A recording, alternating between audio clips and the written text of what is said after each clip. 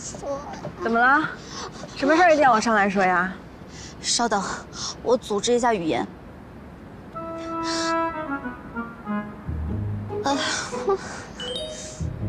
一会儿呢，郑总还约我开会，你要是不说呢，我就先下去了啊。光熙哥他有个娃。什么？是真的，我亲眼看到的。光熙哥他有个娃。有个什么娃呀？就在刚刚，在大堂，我看到那个宝宝，他叫光熙哥叫爸爸。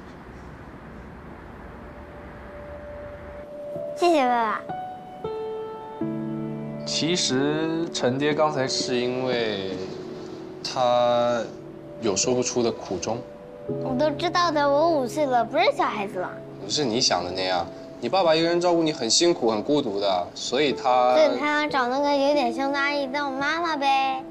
没有啊，那阿姨不凶，就是长得有一点不太客气。我都知道的，阿姨是好阿姨。哎呦，你对那阿姨还挺了解啊。我可是老陈的儿子，我们喜欢的阿姨都一样哎。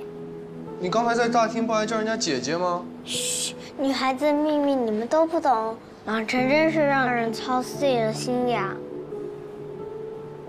所以陈爹每次半路落跑，就是为了接你回家。还有洗衣、做饭、教我写作业，找我乱丢的袜子和内裤。对，我没有想要知道那么详细啊，多吃一点。叔叔，如果之后老陈和阿姨约会去了，你还做我干爸带我？干爸我可不敢当，但是管饱我还是有能力的。那么就一言为定啦。好，一言为定。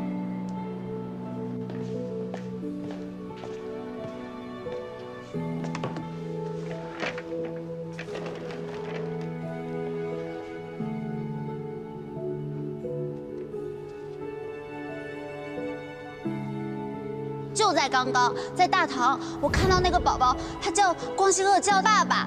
那个宝宝他都这么大了，都6岁了，而且光熙哥哥还答应了，还给他买冰淇淋。